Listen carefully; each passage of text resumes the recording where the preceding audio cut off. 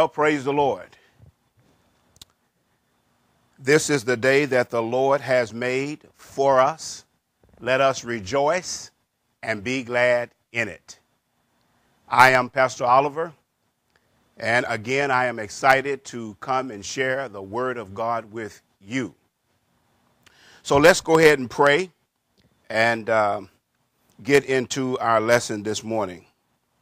Father, we're so grateful and we're thankful to you for the privilege as well as the opportunity that we get to share the Word of God. Father, I thank you for your peace, your power, and your presence being brought to bear upon me as well as the viewing audience. I pray that you would think through my mind, that you would speak through my vocal cords. I pray that it be all of you and none of me. In Jesus' name, amen and amen. Well, praise the Lord again. I am excited to come and share the word with you again. It's always exciting to share the word and just allow the Spirit of God to use me as well as to minister to you. So we're going to continue what we started on last week, and I started teaching on from the subject of developing a kingdom mentality. Developing a kingdom mentality. Now today, I'm going to subtitle this teaching, Operating in God's System. Operating in God's System. Amen. So we're going to begin this morning with Luke chapter 17, verse 20 and 21. Luke chapter 17, verses 20 and 21. From the King James Version. All right, here we go. And when he, that is Jesus, was demanded of the Pharisees when the kingdom of God should come, he answered them and said, the kingdom of God cometh not with observation.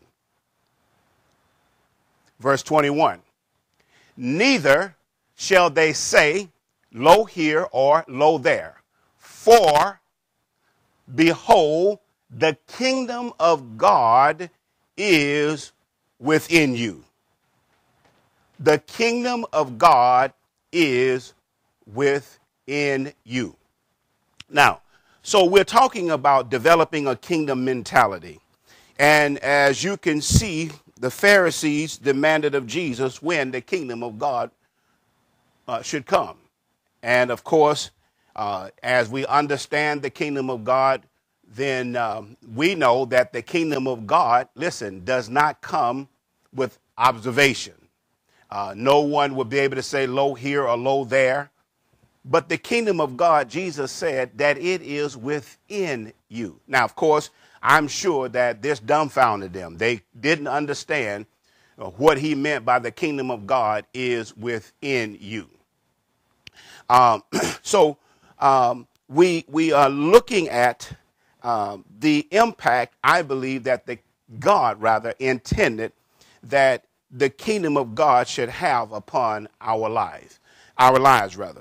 So let's look also at Romans chapter number 14, verse 17.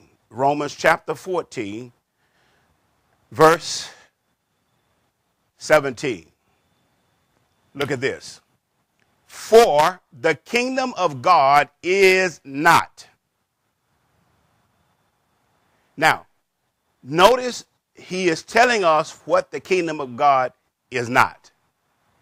Evidently, these people were thinking that the kingdom was, a physical place or something that was visible that they could feel or touch or what have you. But notice Jesus said, for the kingdom of God is not meat and drink, but righteousness, peace, and joy in the Holy Ghost. Righteousness, peace, and joy in the Holy Ghost. Now, we're going to come back to this righteousness, peace, and joy in the Holy Ghost. But what I wanted you to see is that the kingdom of God is not. And then we see that what the kingdom of God is: righteousness, peace, and joy in the Holy Ghost. Now, so what I want to do, I want to begin by talking about the kingdom of God so that we can establish some things and move into operating in the system, in God's system. The kingdom of God is the sovereign rule of God. Did you get that? It is the sovereign rule of God. Now, what does it mean? What does sovereign mean? Sovereign means one that exercises supreme authority. One who exercises supreme authority. So the kingdom of God, first of all, is the sovereign rule of God. Secondly, the kingdom of God is the system of God. Thirdly, the kingdom of God is the government of God. The kingdom of God is the rule of God. The kingdom of God is the dominion of God. The kingdom of God is the authority of God. The kingdom of God is the reality of God. It is literally, listen at this, the kingdom of God is literally God's system of operation, or the way that he does things. Now, I want to preference this, and I want to, it is literally God's system of operation, or the way he, that is God, does things. Okay? So now we see that the kingdom of God is within us. Now that's powerful in and of itself. It is within us. Okay? So God wants us to live, listen at this, God wants us to live with a kingdom mentality. Now, whatever God wants of us or expects of us, then we need to know that this is something that we can do. It's doable. As difficult as it may seem to some, we can develop a kingdom mentality. Yes, it's going to require some discipline. It's going to require some time, things that we have to do in order to engage ourselves, to get this development process started. But we can develop a kingdom mentality, or as I mentioned on last week, a kingdom mindset. Okay? All right. Now, the kingdom, first of all, is a spiritual kingdom established in the hearts and the lives of believers. The kingdom is a spiritual kingdom established in the hearts and the lives of believers. Now, so one of the things that I want to re-emphasize, and may say something a little different than I did last week, or rather add more to it, and that is the kingdom of God implies a king, and it also implies citizens, amen, of the kingdom. Now, it's important that we realize who can be citizens of the kingdom. Now, let's look, if you will, at Colossians chapter 1, verse number 13, I believe it is. Who can be citizen of the kingdom? Because, again, just know anyone, can be a citizen of the kingdom, because it requires something of us. Now, look at this. Let's look at verse 12. Giving thanks unto the Father, which hath made us meet or able to be partakers of the inheritance of the saints in light. Verse 13, who hath delivered us. Notice the tense, who hath delivered us from the power of darkness. The New Living Translation says the kingdom of darkness. Okay? Who have delivered us from the kingdom of darkness, watch this, and hath translated us into the kingdom of his dear son. Amen. So now notice that, that God has delivered us. The word delivered there means to rescue. Hallelujah. God rescued us from the kingdom of darkness, and he translated us into the kingdom of his dear son. Okay? So now, who am I talking about? Well, I'm talking about becoming a citizen of the kingdom. All right? We don't have to turn there. The Bible says in John 1:12, to as many as received him, to them gave he the right to become sons of God. So have you received him? Have you made Jesus Christ the Lord of your life? Because again, I'm talking about citizenship. Then the scripture says, no man can come unto the Father. Jesus said this, no man can come unto the Father except by me. Amen. He said in one place, he said, I am the door. So in order to get to God, we have to go through Jesus. And that is, we must make Jesus Christ the Lord of our lives. Amen. So that's how one become a citizen, by receiving Jesus Christ as Lord over their lives. Amen. Hallelujah. All right. So we see the kingdom of darkness and we see the kingdom of God. And I don't know about you, but for those of us who've been rescued out of the kingdom of darkness, I praise God for that. Amen.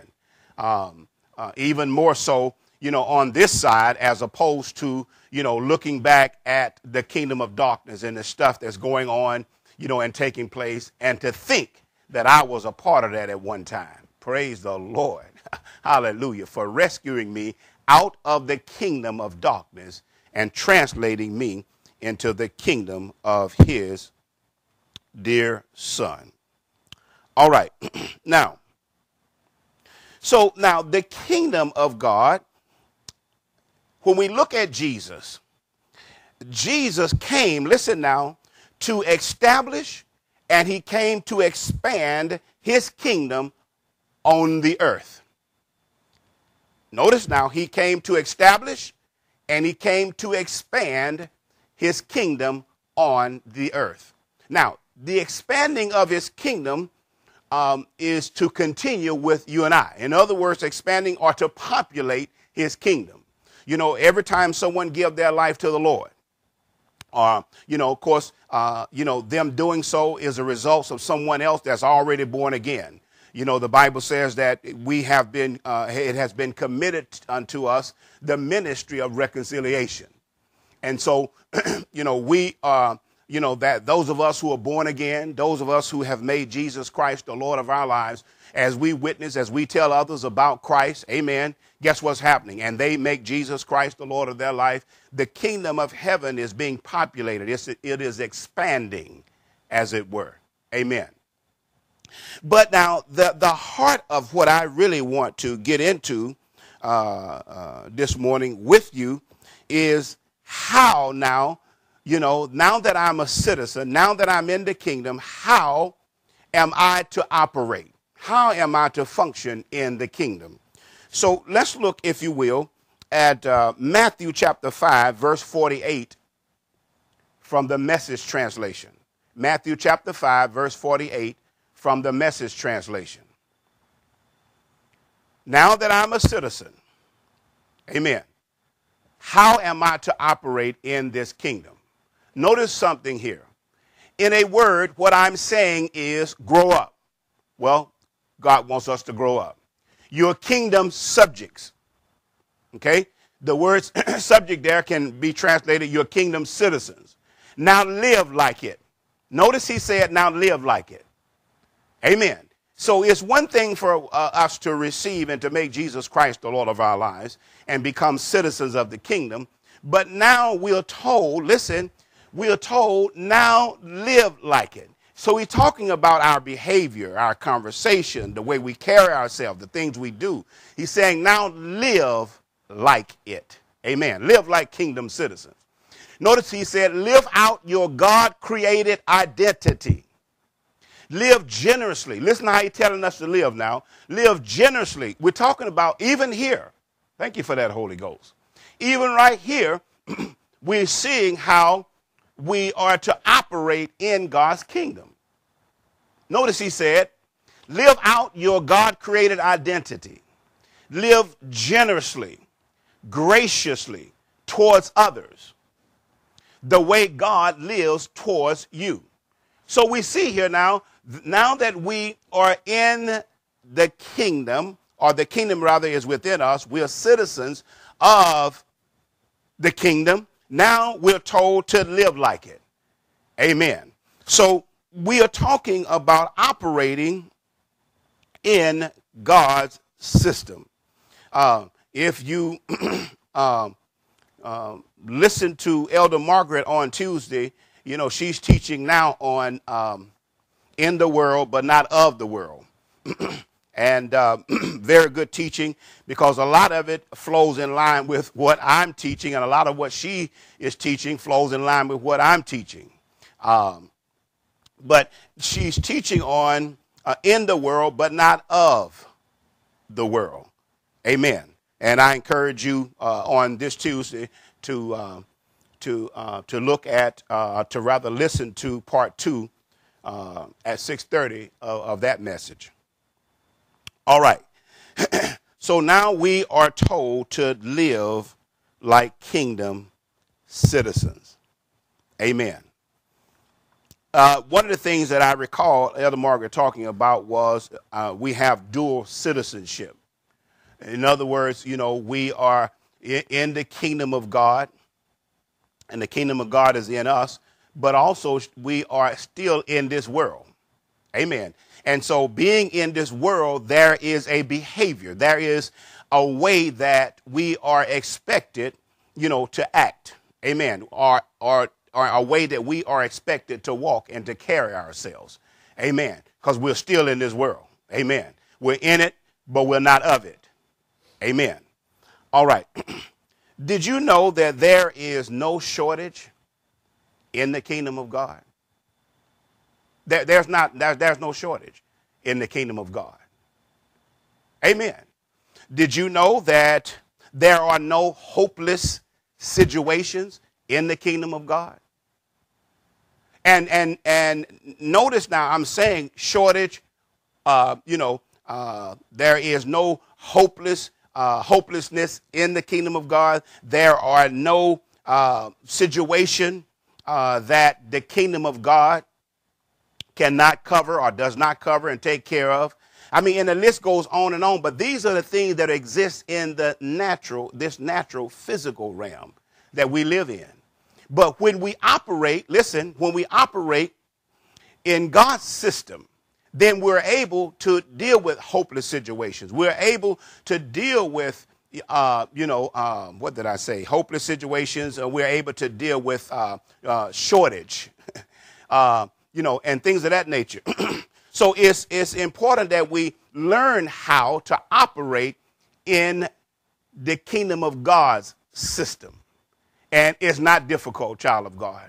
It really is not difficult. Maybe, from the onset, when you look at it and, all the things that may be required, it may be a bit intimidating. But when you get into it and you get to reading and studying God's word, and doing God's word, being a hearer of the word and not just rather being a doer of the word and not just a hearer only, then, I believe that things progressively, it gets easier and easier. Amen. But there always going to be a challenge, that is going to be imposed on us when it comes to doing the word of God.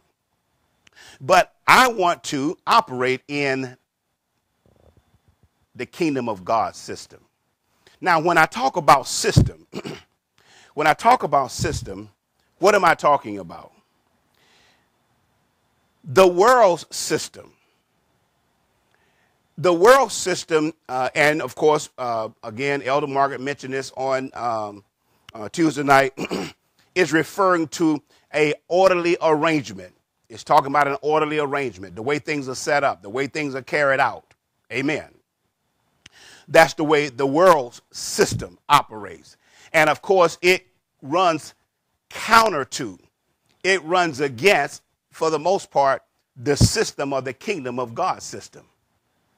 Amen. Because in the world system, fear is one of Satan's weapons or tactics that he used to intimidate or try to intimidate the people of God. When the scripture says God have not given us a spirit of fear, but of love and of power and a sound mind. In fact, the Bible says in 1 John that fear has torment. Amen. So we don't want to give way, or we don't want to yield to or give in to fear. Amen. Hallelujah. So there is a way for us to operate in the kingdom of God's system. Hallelujah. Glory to God. All right. Now, let's turn, if you will, to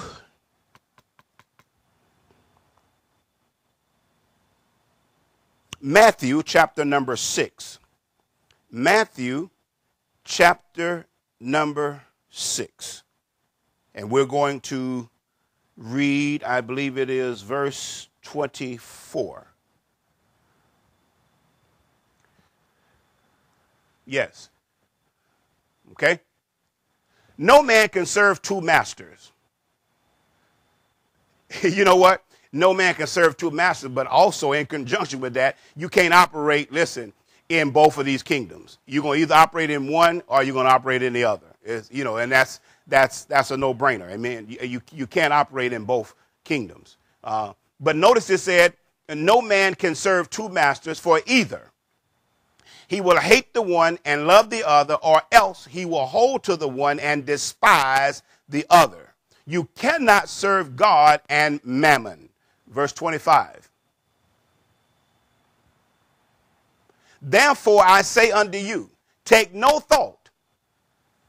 Therefore I say unto you, take no thought for your life, what you shall eat, what you shall drink, nor yet for your body what you shall put on.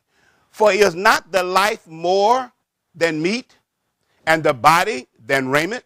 Now, notice he said, don't take no thought. In other words, he's saying to us, don't worry about. See, God wants to assume responsibility for us. You know, the Bible talks about we are not our own. We've been bought with a price. You know, God wants to assume responsibility for us. It's just a matter of us trusting ourselves to God, because God, listen, God knows how to take care of us. Are you hearing what I'm saying? So notice he said, don't take no thought for your life. He's not saying that your life is not important. It's just saying don't take no thought, because see, this is the way the world operates. But God is showing us how to operate. Listen, we're talking about operating in God's system. He's showing us how to operate in his system. And the way we operate in his system is we don't take no thought for our life, what we shall eat, what we shall drink, what we shall, nor yet for our body, what we shall put on. Is not the life more than meat, and the body than raiment? Verse 26. Behold, the fowls of the air, they sow not, neither do they reap, nor gather into barns. Yet your heavenly Father feedeth them. Are ye not much better than they? Verse 27. Which of you, by taking thought, can add 1 cubit unto his life? To his stature. And why take ye thought for raiment? Consider the lilies of the field, how they grow. They toil not, neither do they spin. And yet I say unto you that even Solomon in all of his glory was not arrayed like one of these. Wherefore, if God so clothe the grass of the field, which today is and tomorrow cast into the oven, shall he not much more clothe you? Watch this now. O ye of little faith. Little faith. Therefore take no thought saying. Take no thought saying. what shall we eat? Or what shall we drink? Or wherewithal shall we be clothed? Notice he said, you don't take a thought until you say it. In other words, when the devil brings a thought to our mind, you know, a thought of sickness, a thought of fear, or what have you, the way you take that thought is you say it. When you speak fear out of your mouth, you have taken that thought. When you speak things out of your mouth that's contrary to the word of God, you have taken that thought. Are you understanding what I'm saying? See, I remember the time when I got a hold to that. My eyes were open to that reality. You know, just because a thought comes to our mind doesn't mean that I have to say it or verbalize it. Because once I verbalize it, once I say it, that's when I have taken that thought. Amen? So he says, don't take no thought saying, what shall I eat? Or what shall I drink? Or wherewithal shall I be clothed? For after all these things do the Gentiles seek. See, so what is he saying to us? This is the way the world seeks after all these things. Amen. Because the world have assumed responsibility for themselves. They don't have God to depend on like we do. You know, God is not their source like he is our source. So notice it said, you know, for after all these things do the Gentiles seek. Now watch this. For your heavenly Father knoweth that you have need of all these things. And these are just a few of the things. He knows that we have what we have need of overall. He knows our needs. He knows our wants. He knows our desires. Amen. Next verse.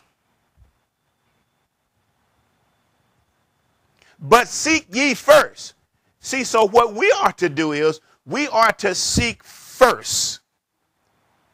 In other words, we are to make it a priority.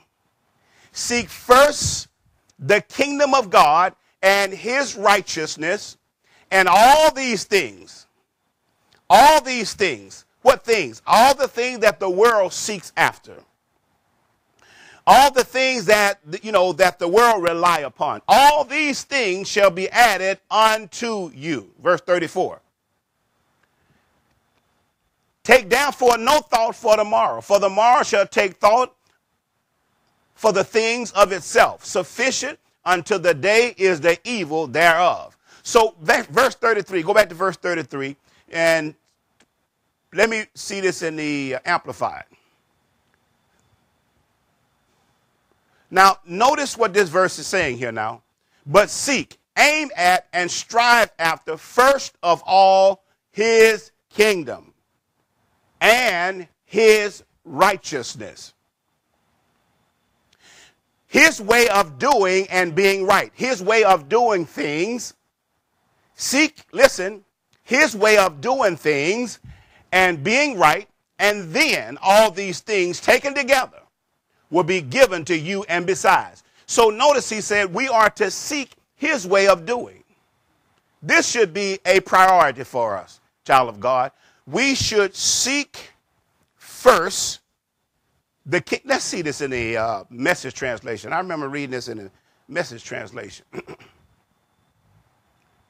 Steep your life in God's reality, God's initiative, God's provision.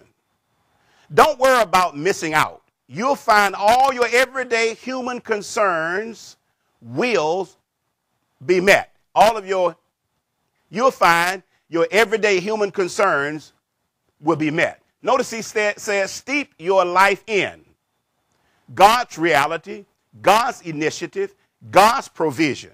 See, this should be our focus. Amen. Because anything other than God's initiative and God's provisions, God's reality, anything other than that, listen, we will revert to just as the Gentiles, just as the world does. So this takes effort. This takes making a decision to seek first the kingdom of God and God's way of doing things. Amen. Hallelujah. Glory to God. All right.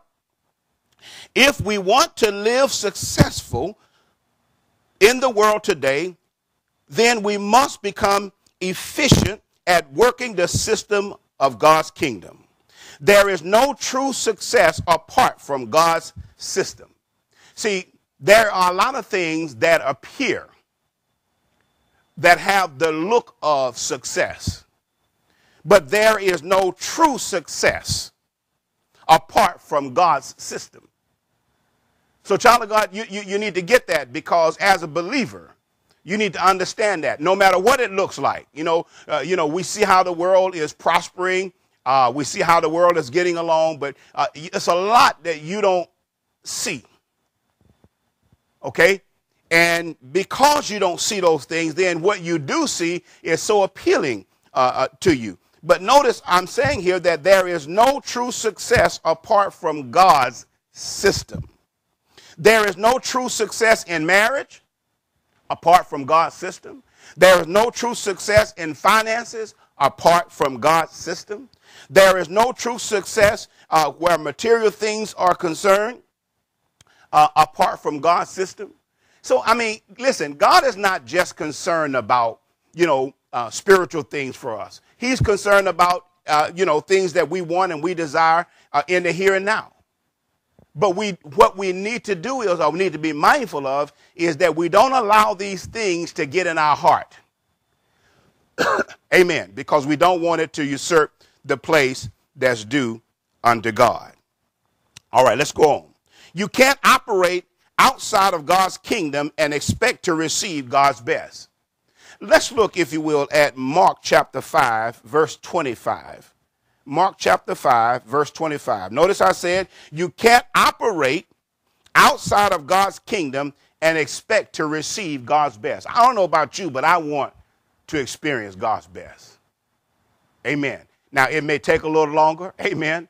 But be as it may, I want to experience God's best. I just don't want, hand me down. I don't want, something that, someone else have had. I want to experience God's best. That's what I'm going for. That's what I'm shooting for. Amen. God's best. All right. Notice this. And a certain woman which had an issue of blood 12 years and had suffered many things of many physicians. Notice now, notice what I said. The statement that I made, I said, you can't operate outside of God's kingdom and expect to receive God's best. Notice, and have suffered many things of many physicians. Meaning, obviously, that she had gone to these physicians and things didn't work out, or she had gone to these physicians and spent all of her money or what have you, and had spent all that she had and was nothing better, but rather grew worse. When she had heard of Jesus, wonder what would have happened if from the onset she had heard of Jesus. Then she wouldn't have spent all her money. Amen. And all the things that she suffered and went through, she wouldn't have had to go through those things. But notice on the other side of all those things, when she had heard of Jesus, came in the press behind and touched his garment. For she said, if I may touch but his clothes, I shall be whole. Notice she said something. And straightway the fountain of her blood was dried up, and she felt in her body that she was healed of that plague. Verse 30. And Jesus immediately, knowing in himself that virtue or power had gone out of him, turned him about in the press and said, who touched my clothes? And his disciples said unto him, thou seest the multitude thronging thee, and sayest thou, who touched me? And he looked around about to see her that had done this thing. Last verse, verse 33. But the woman, fearing and trembling, knowing what was done in her, came and fell down before him and told him all the truth. Verse 34. And he said unto her, daughter, thy faith have made thee whole. Thy faith, not my faith, not my power. She made a demand, placed a demand on the power by touching him. But he said, thy faith have made, your faith have made you whole. See, one of the things about, one of the ways rather, of operating in the kingdom, there are a lot of things that our faith, listen, will enable us to produce. Amen. Just simply by what we say and what we believe, or as faith is, believing something and saying something. But notice here, he said, thy faith have made thee whole. Go in peace and be whole of thy plague. Your faith have made you whole. Amen. Hallelujah. So we see that in verse 26, how she, before she came to Jesus, the Bible said that she spent all she had and nothing grew better, but rather grew worse. All right. To live successfully, you have to operate in God's way of doing things or working his system. Now, notice I said to live successfully. Now, success or being successful is not just talking about money. Amen. I mentioned this on last week. Money is included, but it encompasses other things where relationships are concerned. Amen. Where our our health is concerned. Hallelujah. and the list goes on and on. But this is what success is. Now, as far as the world is concerned, the world system, again, their success is all about what I can get. Amen. That's their idea of success. All right, let's go on. Jesus is teaching his disciples to switch systems and to do it the kingdom of God's way. That shows how they add things to themselves. So we saw that, when he talked about, or he was talking to his disciples about, switching system, making the kingdom of God their priority or making it a priority. Amen. We are the ones determining whether or not things are added to us. You don't add things to yourself by trying to serve God and money. See, again, we have to be very mindful of the distractions that are in the world today. Amen. And again, they come through one of three sources: the world, the flesh, or the devil. But we have to be mindful, of these things, because they are distractions. They are things that they have an appealing distraction. They have the appearance that, it pulls us away from the things that we really need to be giving time and attention to. Amen. And that's one of the things when it comes to seeking first the kingdom of God. That is something that we all must do as believers. Amen. So that there are things that God wants to add. You get that? He wants to add to us. In the kingdom of God, you can increase with no struggles. The world system is a struggling system. Amen. It's a get all you can all you get. I mean, it's a fight for the finish. I mean, that's the way the world system operates. Amen. You can't bring the world system or way of operating into the kingdom of God and live successful. Amen. Hallelujah. Now, I want us to look at Luke chapter 10, verse 9 and 10. Because, again, we're talking about operating in God's system. And of course, child of God, there are many ways in the scripture that we see that we can operate in God's system. And all the things that I'm talking to you about today, yes, it runs counter to the world, because to the world, this stuff doesn't make sense. It just doesn't make sense. Well, I mean, what's the use?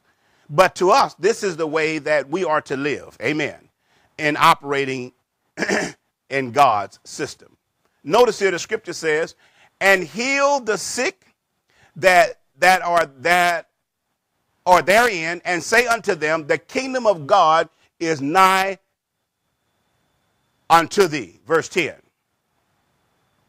But into whatsoever city you enter, and they receive you not, go your way out into the street of the same, and say,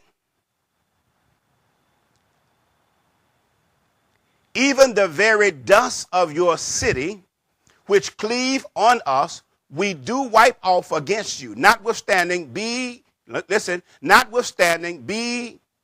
ye sure of this, that the kingdom of God is come nigh unto you. Go back to verse 9. Heal the sick that are therein, and say unto them, the kingdom of God is come nigh unto you. Heal the sick.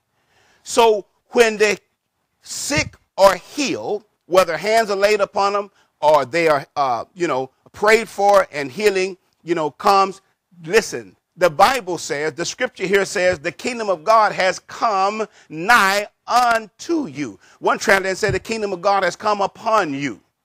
Amen. Because now what is it saying? It's talking about God's system and God's way of doing things have come upon you. Amen. Glory to God. All right. We have to work the system of God and work the kingdom system, and the kingdom is going to enable us to complete our assignment. We talk about, the scripture talks about how that, God has given each of us a purpose and he has a plan for our lives. Well, it's working the system, it's working the kingdom of God system that will enable us to complete our assignment. Amen. Because we cannot operate in this natural realm. Amen. Now, operating in this natural realm also encompass, physical things, whereas operating in the kingdom of God's system, we operate, or we are admonished to operate in faith. The Bible says, the just shall live by faith, or we walk by faith and not by sight. See, without faith, we will not and cannot operate in what I'm getting ahead of myself, operate in the kingdom of God. Amen. Hallelujah. All right. Now,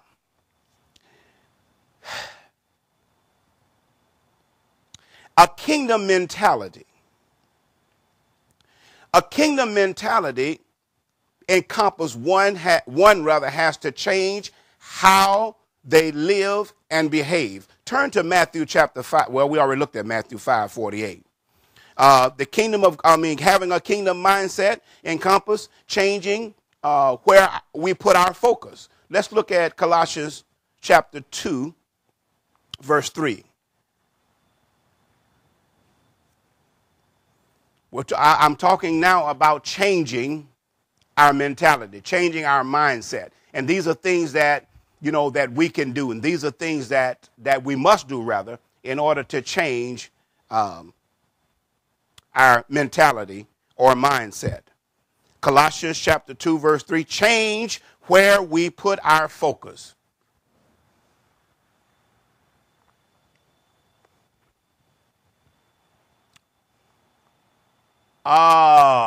In whom, let's go to verse 2. Verse 1. No, is it 3? I said 3, Pete, didn't I? 3 and 2.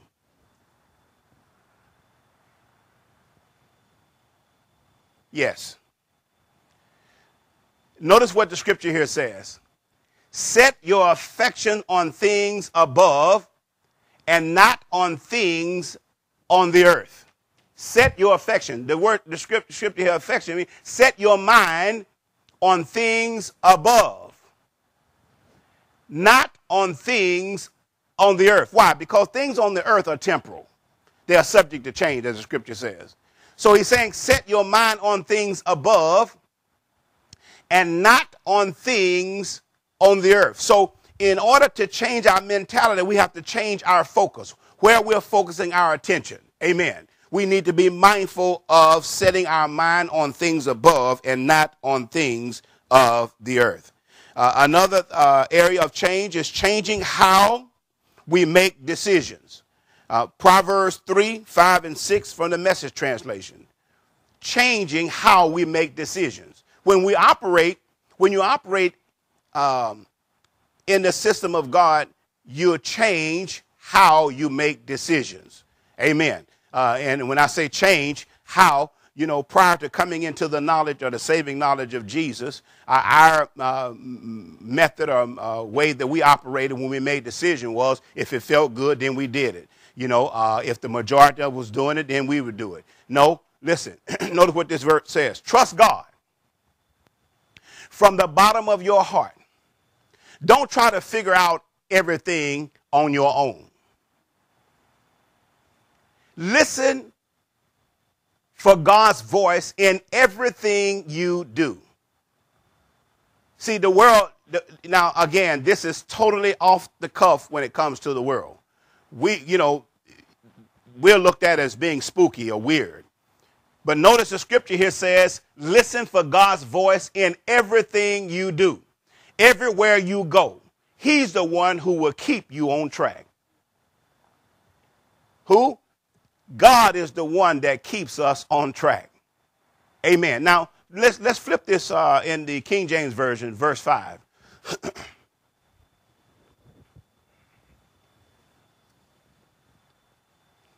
Trust in the Lord with all thine heart, and lean not unto thy own understanding. In all thy ways acknowledge him. In all your ways. When it comes to making decisions. Amen. When it comes to doing things. Acknowledge him. And I believe that we can develop the habit of acknowledging God. God, I want to know how you feel about it. What you think about this. Should I do this or should I not? And trust him, to lead and guide us to make the right decisions. But notice it said, in all thy ways acknowledge him, and he, that is God, shall direct thy path. That's a promise to us that God will direct our path. Okay? All right.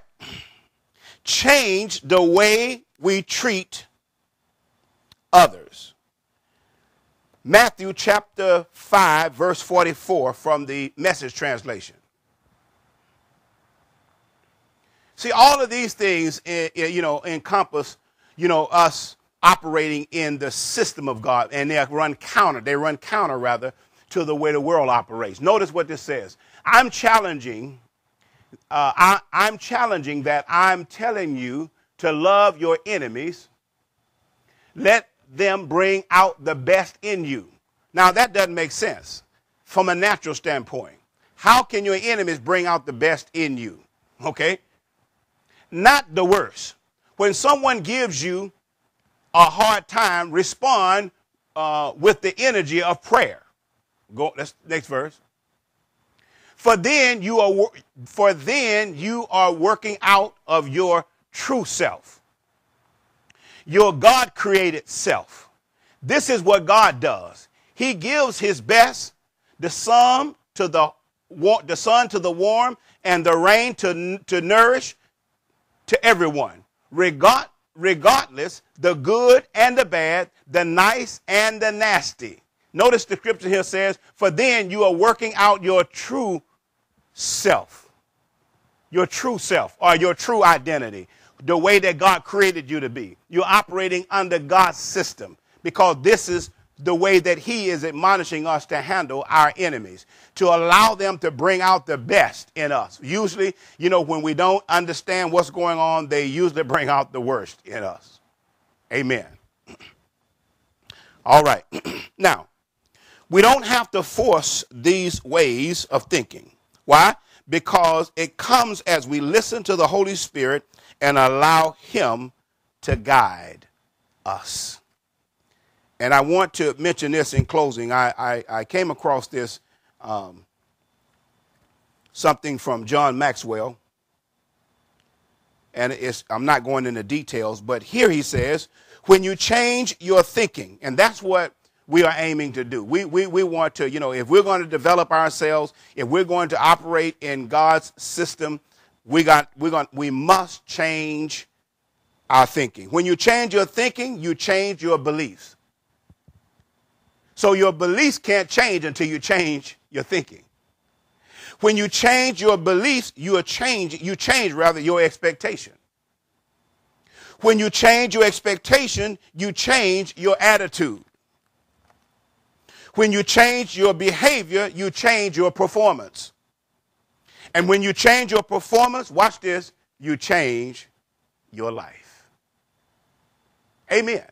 So in order for us to to make any difference where developing ourselves or operating in God's system is concerned, there has to be a change in the way we think.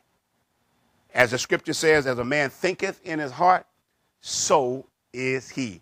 And I believe that it runs full circle, or it comes back to that which we feed upon day in and day out. Amen.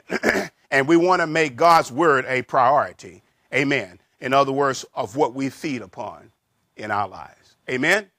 All right. Well, my time is up, and I thank you for yours. Hallelujah. As always, I never want to close out a ministry time without giving those, the viewing audience an opportunity to receive Jesus Christ in their life as their Lord and Savior. I don't know, where you are right now, whether you're born again, not born again, or in between, or what have you. But if you are not born again, then I want to pray with you. I want to pray with you because, again, this first and foremost will enable or allow you to become a kingdom citizen.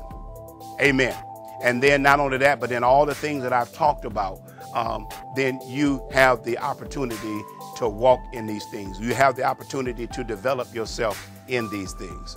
And so that being said, if you want to make Jesus Christ the Lord of your life, I want to pray with you. Just confess after me, amen, and mean what you're confessing. And the scripture says, you shall be saved. Here we go. Dear God, I ask you now to come into my life. I confess with my mouth Jesus as Lord. I believe in my heart that you raised him from the dead. And right now, by faith, I receive Jesus Christ as Lord and Savior of my life. Amen. Did you mean that? No, did you mean that? Well, if you meant what you just confessed, welcome to the family. You are now a kingdom citizen. Amen. Hallelujah. All right, before we close, I also want to give those of you an opportunity to sow. This is a time that, as far as where newness of life and the membership is concerned, you know what you need to do concerning the tithes and the offering. However, for others who are not a part of newness of life, then I'm admonishing you, if the Spirit of God has put it upon your heart to give, then, to obey the Spirit of God. Amen. Now, if you are going to give, I want to encourage you to visit our website. If you made Jesus Christ the Lord of your life, you can visit our website. That is www.nloc-outreach.com. And you can access the tab, Now What? Also, if you want to give, the same address, www.nloc-outreach.com, and access the tab to give online. And you have one of three different ways to give. It's made easy. It's secure. It is a secure website. Amen. Thank you. Hallelujah for your giving into newness of life. I want to encourage you again on Tuesday night at 6:30 to watch the broadcast with Elder Margaret teaching on In the World but Not of the World will bless your life. Amen. That being said, remember, you can walk in a new quality